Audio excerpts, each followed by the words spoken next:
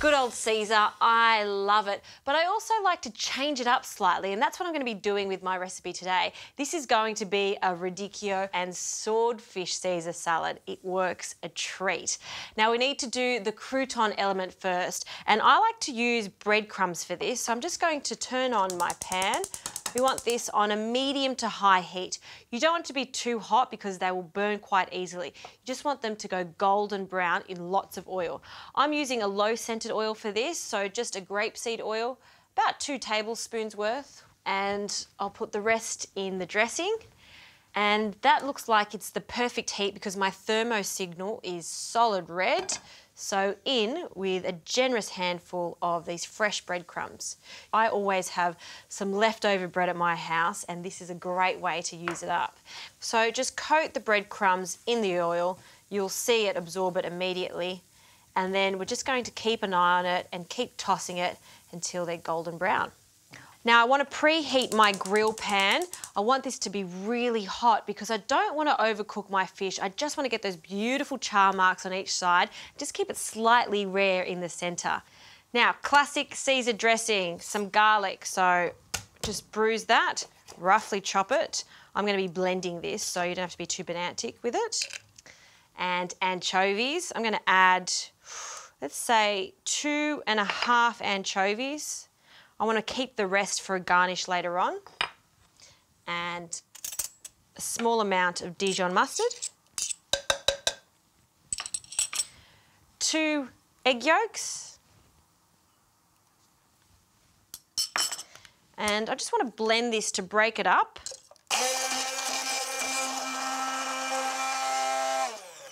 Okay, that's looking good. And let's go back over to the breadcrumbs because I can see that they're golden brown. Oh, look at that nice, even colour. That's what we're after. Pop that onto our plate. Just fabulous. Spread it out and we'll just allow that to drain. Good. Back to our dressing. I'll add some Parmesan cheese and I'll start blending this again, and the oil. I like to use a neutral oil, so grapeseed oil is fantastic for a mayonnaise style dressing like this. Start with a small drop, so I'd say not even 1/4 teaspoon. Blend and then add another small drop and keep doing this until this dressing thickens.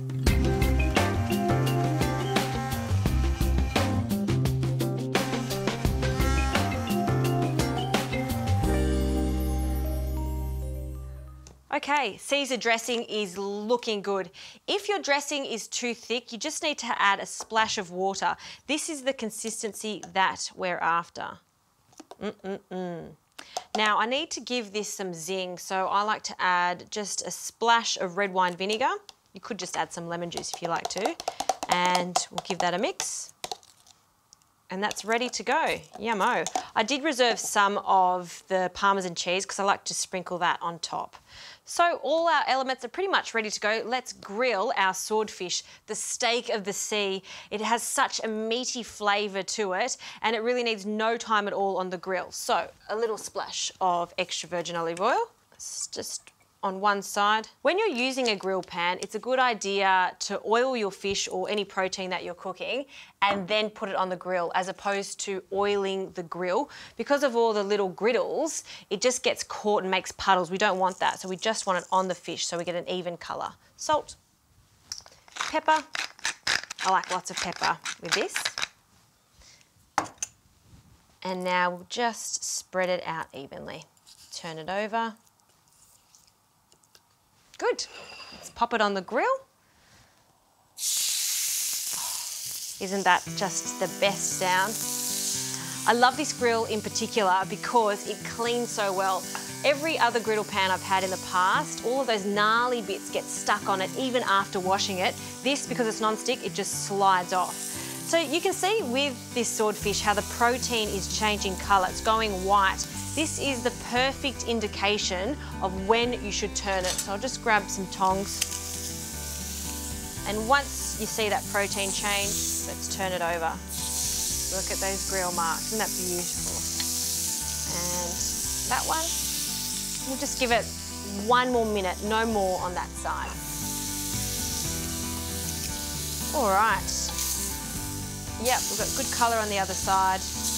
And you can see it's still a little rare in the centre. Take that out and just let it rest. It'll continue cooking as it comes out of the pan. So for the radicchio, radicchio has a really bitter flavour and it's going to go nicely with the creaminess of our Caesar dressing. I'll cut it in half. I'm going to take that core out. And whenever you're mixing a salad, it's a good idea to use a really big bowl so you can toss so each leaf gets dressed nicely. I'm going to pull the leaves apart. Look at the colour. That's why I like to use it, because it's just so warm and autumnal. So we want about half of this radicchio. Other leaves you could use, I mean the classic cos, of course. Whatever lettuce leaf you do use, make sure that it's a hearty lettuce leaf because it needs to stand up to that creamy, rich dressing. Okay, that's plenty. I'm going to dress that with our dressing. Don't be stingy on the Caesar dressing. A few tablespoons. And I'll grab a fork and give that a really good toss.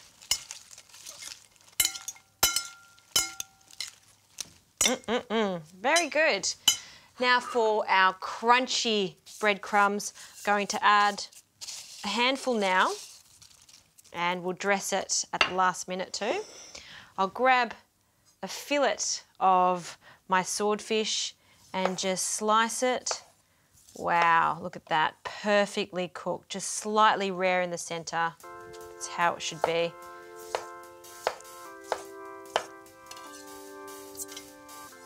And I'm just going to add a little more.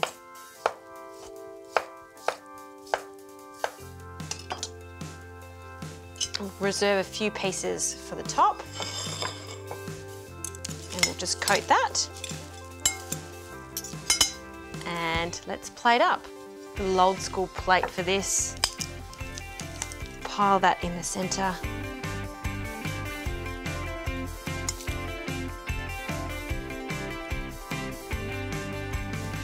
A few undressed pieces of swordfish. Some breadcrumbs. I love how crunchy they've become. They're not big chunks of bread. Just a nice crunchy element there. A little extra Parmesan cheese. And if you're an anchovy lover, a few more anchovies. Just grab the really long ones and pull them apart. You'll see they get a little stringy over the top, in and around. There you have it. That's my modern take on the Caesar salad. We've flipped it on its head and it's a good flip because it's so tasty with the swordfish, the radicchio, yummo.